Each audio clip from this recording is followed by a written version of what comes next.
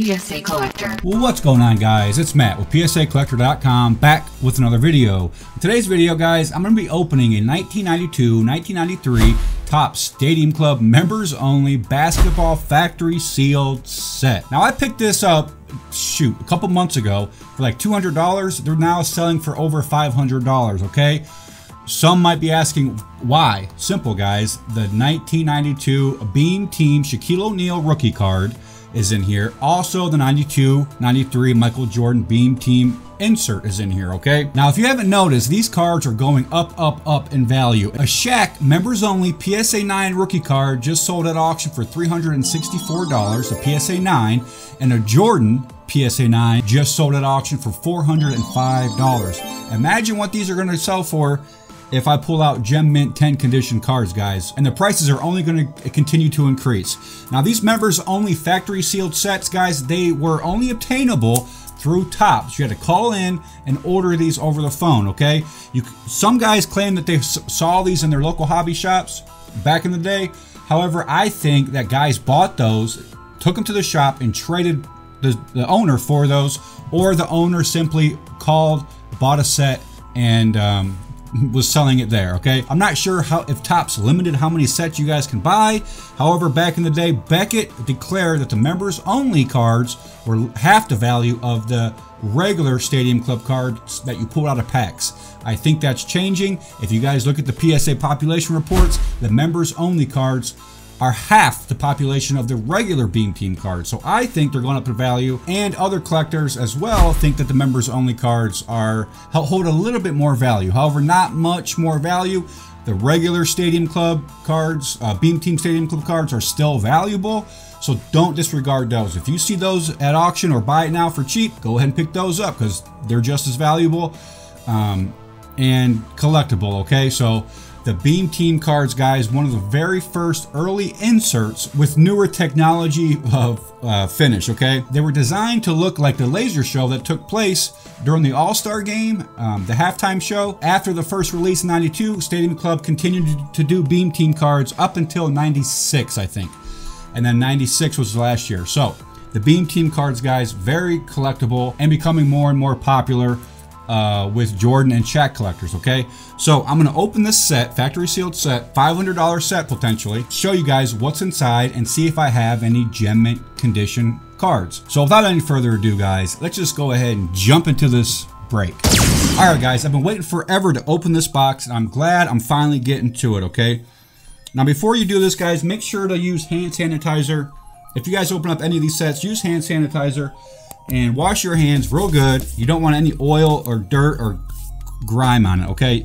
And then have your penny sleeves readily available and your card savers or top loaders, whatever you want to put your cards in, store your cards in. I like card savers and definitely penny sleeves.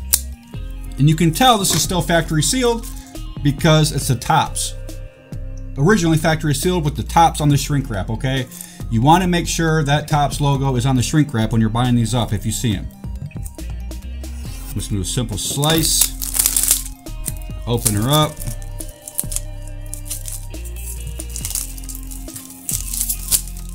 Yeah, I scratched the box, but whatever. Pull it open, and if I remember right, the Beam Team cards, there's a Jordan card in here. There's also Shaq rookie cards in here. There's 2 Shaq rookie cards and the Beam Team card. And Michael Jordan members only card, all kinds of stuff in this set. So, it's already looking kind of rough. Now, this is jam-packed, guys, jam-packed. What I'm gonna wanna do to prevent any damaging, go towards the middle and pull out a chunk in the middle, okay? You don't wanna pull from the ends. Pull from the middle, because these are all just the base cards, not really much value there, okay? And then pull it back gently. Well, pull out some more if you can.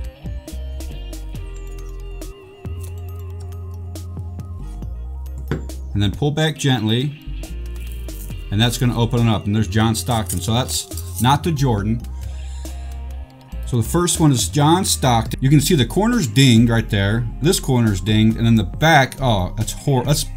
That's very bad condition, guys. I'm telling you what, these are hard to find in mint condition, let alone Gem Mint condition. So that Stockton is not a candidate. Let's go ahead and slip out Karl Malone or Jeff Malone. That corner is beat up. Very bad condition. And that, you guys can tell, see that members only watermark? That's how you know it's a members only card.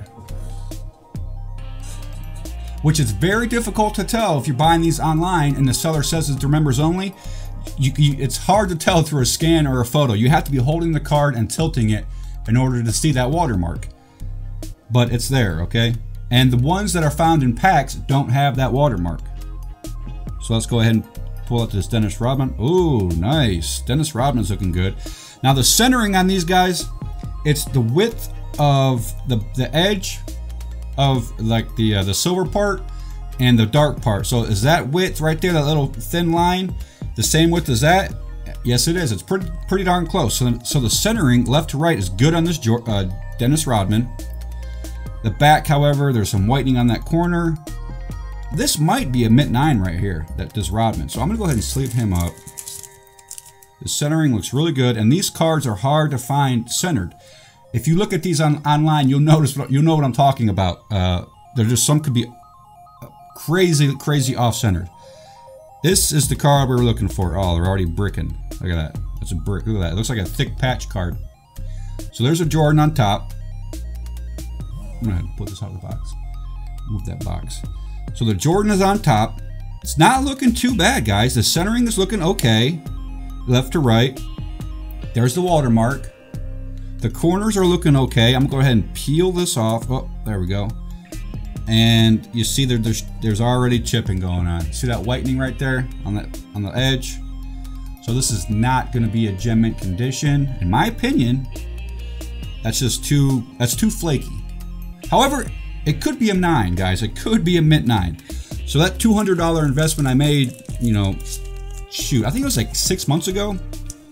Pay an additional $10 to have this graded. That's, you know, I sell this for $400. That's pretty nice profit. However, I don't think I'm going to sell these. I think I'm just going to submit them for grading. I think I want to submit these to SGC. That's why I'm opening this box. Okay, I'm trying to find cards to submit to SGC that's going to have equal value to PSA graded cards. So this Jordan is definitely a candidate. I'm glad to see the corners aren't all beat up and visually appealing, guys. The card has to be visually appealing as well when you're trying to sell these. So even though it's a mint 9, if there's something noticeably wrong on the front, sellers aren't going to want it as much as a mint 9 that doesn't have anything noticeably wrong on the front, okay? Collectors are picky about that kind of stuff. So this front looks flawless. I'm very happy with this Jordan card. The Beam Team looks flawless in the front. The back has those 2 chipping. I think this is going to be a mint 9, so very excited. Even an SGC mint 9, guys, there is tons and tons of value here, all right? So the Jordan 1992 Beam Team members only insert, considered an insert. That's the Jordan we're looking for. Big win on that one. Now let's look for the Shaq. There's Sean Kemp. I'm going to pull these off very gently. There's a Scottie Pippen looking pretty good. See the centering on this? See the thickness of that silver sliver compared to the right side? It's off center left to right.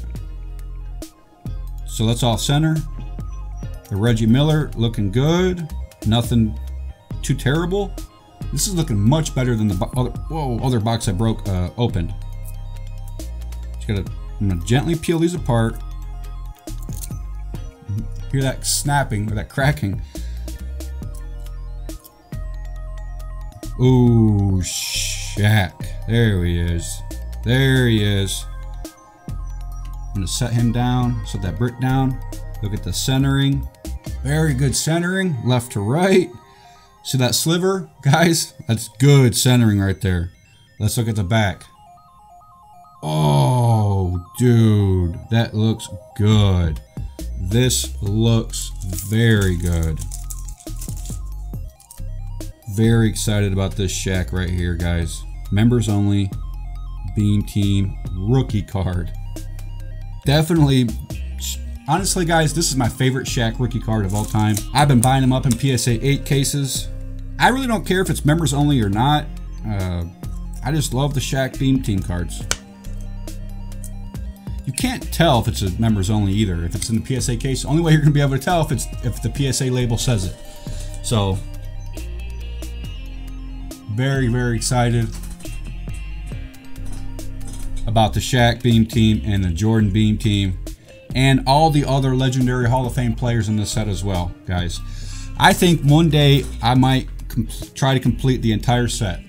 There are also other cards in here as well, Shaq rookie cards. I'm going to show you in a minute. Let's just filter through the rest of these Beam teams. Clyde Drexler, Chris Mullin, Glenn Rice, David Robinson, nice centering. Corner has a little ding. Kevin Johnson, Tim Hardaway, Hakeem Olajuwon. There's another card I forgot about. Still a grading candidate right here. Patrick Ewing, Mark Price, Charles Barkley, and Karl Malone. Awesome, awesome, guys. Awesome. All right, now I'm going to go ahead and filter through and find the Shaq rookie real quick. And there it is, guys. There's a Shaq rookie. Members only, just a base set. Another card, very tough card to grade. Not looking too bad, though. Not looking too bad. Just leave him up. There's a Jordan right there. Members only, or members choice. Members only, members choice. Has a ding in the corner right there. Still going to sleeve him up. Has another bend in the corner. Now these sets were rumored to be printed around 8,000 to 10,000 sets. I'm not really sure what the exact print run is, but I've seen online that they're around 8,000 to 10,000 of these members only sets, okay? So relatively rare compared to, you know, 30,000 sets, 60,000 sets, just 8 to 10,000 sets. Members only. Not sure how many regular issue sets are printed, but you guys can go check on eBay and see if you can find any 1992, 93 Stadium Club Series 1 or Series 2 boxes. I can't remember if they're in Series 1 or Series 2. They're selling them too, guys, like wildfire, the popularity of those boxes. So I was a little hesitant to open this because I could easily sold it for $400, $500. And if I opened it, I took the chance of, you know, finding cards in horrible condition.